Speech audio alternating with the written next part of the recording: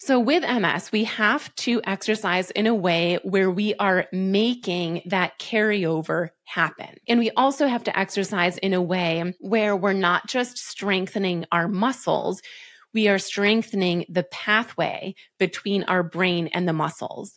So I like to do this in 3 ways. And I don't always start off working on all 3 of these areas. I often start with one. And then once you get stronger there, we move to the other 2. The first way to exercise with MS is through functional exercises. And there's 2 ways to do this.